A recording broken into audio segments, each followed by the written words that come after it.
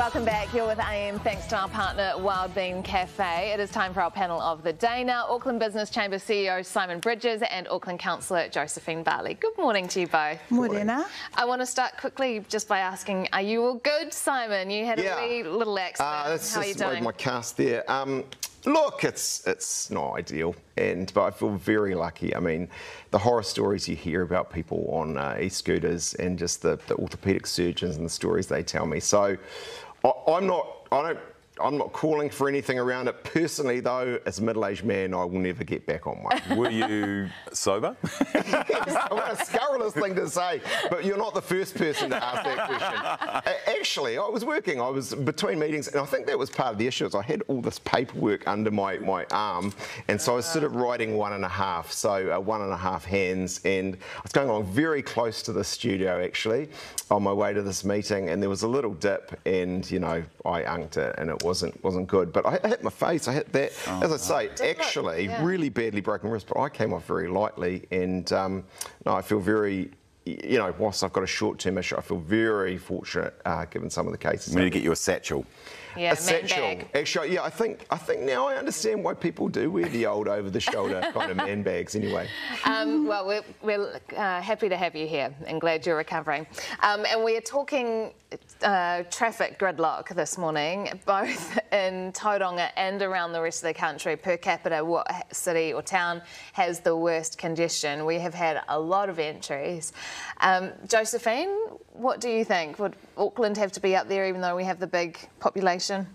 Oh, for sure. I mean, a lot of people, that's what they talk about, you know, at the family gatherings. We just had one, my cousin's 50th, and everyone was talking about congestion and getting stuck in traffic and intersections that are so dangerous. And it's a major issue for us, maybe not per capita wise, but definitely we feel it in Auckland, yeah. And you're obviously from Tauranga initially, so... I mean, I think just quickly on Auckland, that's why I was riding an e-scooter, right? It's because, like, you know, you kind of got two options. You don't want to drive your car in the CBD because you can't find a park, so you e-scooter or Uber. So now Ubering is doing very well out of me as a result of this. But yeah, I think you could make a case for Tauranga. So I hear Lloyd on that, and he and I both have some history around that. I mean, I think in relation to this specific whole, like, get it, these things happen, and you know, that's a very busy part of the city and coming into the city. So I can understand the sort of work from home at a level, although, you know, I used to live in Matua, it's completely the other side of the city, so what, am I not meant to come in for the city? I think the other thing, just while I'm on a real roll here, but what you were saying, Lloyd, I mean, if you think about it, when Lloyd grew up in Tauranga, it was maybe 50,000 people. It's now more like 150,000 people, so it's had massive growth. And the demographics was probably different too, right? Totally. Maybe older people who weren't driving around as much. So it just hasn't kept up with that, particularly the local roads. I'd love to be able to get on a train in Auckland, just take the train down to Tauranga. I'd love to be able to get on the train from the airport in Auckland and train home. You know what I mean? Like, yeah. Yes, but that would require a new train line being built, whereas there's already one down to Tauranga. Wasn't there one before? Oh, yeah, right. Yeah, I was on an e-scooter when I was in Papamoa, so I needed to get to the markets, and I was like, how am I going to get there? And I saw my nephew's scooter, so, yep. Jumped on it, it was cool. See, they're cool. And then now heaps of the e-scooters have got seats on them. Have you seen the new ones that have come out? They've got seats. Were you on one of those ones? No. Okay. But I feel like that would be safer. A seat would be but then I saw someone hooning past me somewhere in the last 24 hours, like on a decline, and I thought, actually, that doesn't look that safe. And then I saw someone else with, like, a 3-year-old kind of hanging on to them. I was just like, oh, man, after my experience, that's not smart. It just shows the importance of having alternative means to get around the city.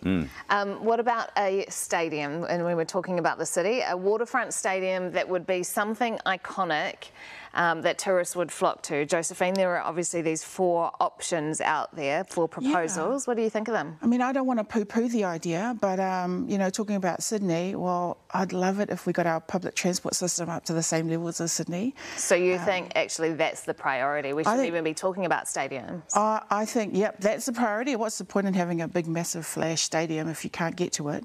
But also sharing the love with the rest of our city, because we've got awesome stadiums that are so in need of an upgrade, and they're pulling their weight. Just look at Wakaraka Park with what they're pulling in for their speedway and their stock and saloon cars events, but so desperately in need of an upgrade. So we've got other parts of the city that need that attention. but acknowledging what the city centre plays for Auckland. But you're not going to, I mean, and I agree those stadiums are really important and they have big communities around them, but Simon, we're not going to pull in an Olympic Games or large-scale events by upgrading. Maybe not at Olympic Games, but I think, you know, and we were just talking before off air about the Symphony in the park or whatever it's called. Amazing, right? We do need more of that. So I sit there and say, stadiums are important because events are important. Yeah. And the reason events are important, obviously, because we enjoy them and it's art and culture and sport and all those things, but actually it's economic activity. And it's not just the actual event, it's the bars, the restaurants, the hospitality, the retail and so on. So personally, I'm a fan. I think, you know, if you think about a good city, it needs something like this, and Auckland is, you know, New Zealand's biggest city.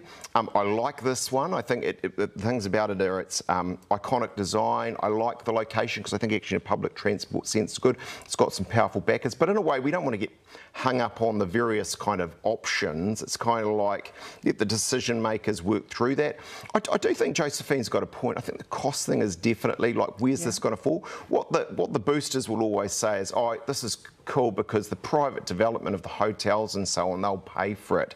In the end, I think you've got to be a bit sceptical about that. And that's why the Eden Park one's definitely in contention, I think, because actually you've got a stadium, they'll just be putting on the roof. Now, that'll still be expensive, but won't be billions and billions of dollars. So let's see where they get to. But personally, I will always say a great bigger stadium for Auckland, but maybe it's a more bijou small one downtown, like a 20,000 that you go to. If it can pay for itself, though, like or someone else can pay for other than taxpayers and ratepayers, great. Bring it on. For it, yeah, absolutely. But are we not going to, you know, is it really paid for? Like, yeah, what if they get halfway through it and it needs a bailout? And the ongoing operational costs, you know what I mean? Who's going to pick that up? Because council's going to have to. Yeah, I always worry with this stuff. It's like you go for the Rolls-Royce option, and the problem with that is we'll still be talking about it in 40 years' time, right? Because in the end, the funders, aka central government and local government, say, well, we can't do that.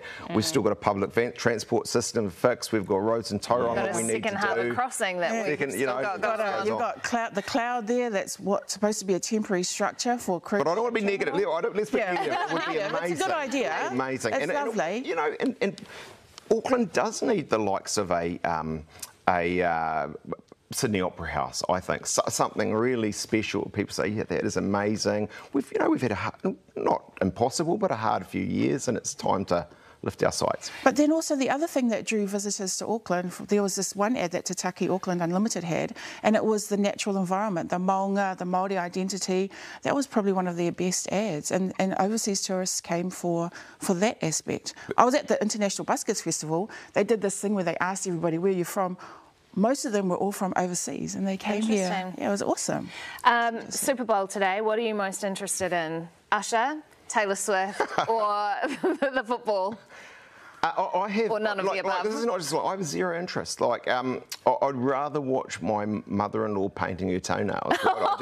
Because it's such an American kind of thing. It is not my gig. That said, actually watching the ads just before that, I like the ads. I do like seeing the celebrity. I watched the Christopher Walken one because it was on one of the websites this morning.